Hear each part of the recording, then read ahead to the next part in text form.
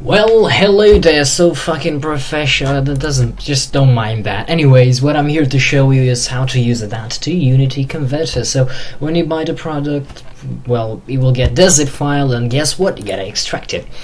And after you extract it, it's very easy. Just open Unity. Here you go. Empty project, no nothing, no anything. You gotta move in the light maps folder. You gotta make another folder called plugins.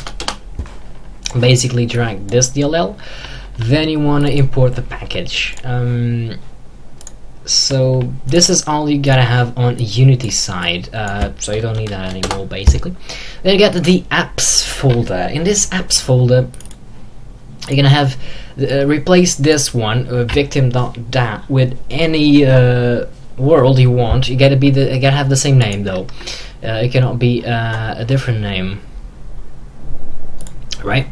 So what you want to do is basically open this little executable file. Don't mind the name, it's just a random name that I put because I was working with LithTech engine. This is a map from Crossfire. The models of the hands also are, so yeah. Oh snap. I do not own any of these models, sounds, textures, whatever you see here. Neither the map. This is just like a testing thing. It's for educational purposes. So yeah. Anyways, after you are in the map, it's not on yet. You gotta press T on your keyboard. So you press T. The game will freeze for a little bit. So just wait a little while. There you go. It unfroze. Right then on the corner you can actually see victim.that, so that means it's done and ready to go. So you just want to close the game. You have these new two files. You want to create a new folder to store them, like something like, I don't know, that or something. You just put that in and you're good to go. Another thing, if you want to have the textures, you create another resources folder and you put the textures in there. But one thing you gotta notice is if you have the textures a .dtx file, you gotta convert that. So to do that, you just create a new project on this thing. Okay, yes.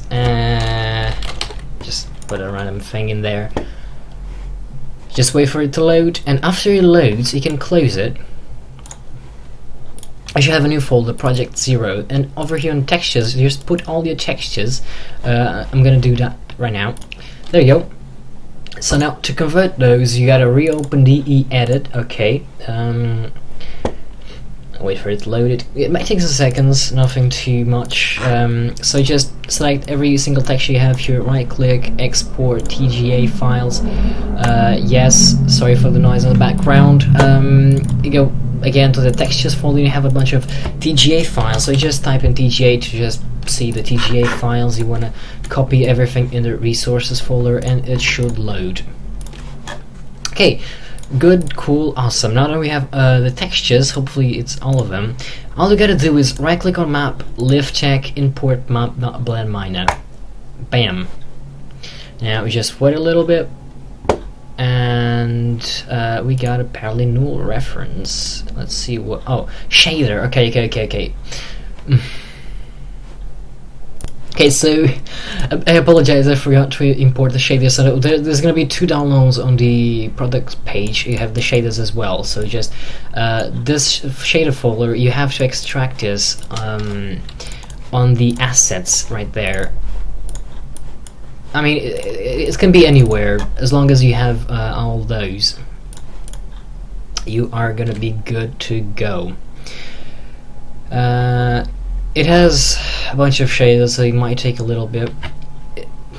I don't usually use all of these, but since I imported them all, I mean, we can use them freely. Anyways, so map, again, imported. I apologize for forgetting that. And boom zaga boom, here you have. So oops, if you click there you can actually see the shadows. The thing is, the map is too dark, so you just want to go redline settings, ambient light, put it all the way up, and you're gonna have it just the same thing as in game. So now this isn't perfect. The missing textures you have here, 2 missing textures, you gotta fix it. I just kinda didn't import everything, right?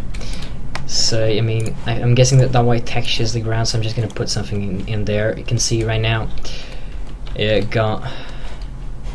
is there, it is working. I think that's actually the right texture. Anyway, you can have some little bags like that. It's still work in progress. I'm gonna update it. I also want to go over to project settings, quality, and make it be on fantastic. This isn't going to lower your frames per second as long as, well, you don't use a bunch of crazy shadows.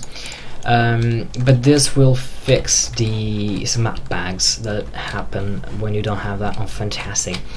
So other bugs you might have noticed, I'm not sure if those two are bugged. I'm gonna go to those in 1 second. These are missing textures. It says the name of the texture that I'm missing, but I cleared the errors. But yeah, there are some darker things. I couldn't find really a fix to this, but again, I will update this tool. But getting to what I was saying, there are some objects, I think these and this statue, which they are the shadow isn't affecting them. So to fix that, it's quite simple. You just gotta find for instance, this is those pot things. You can change the color to make sure.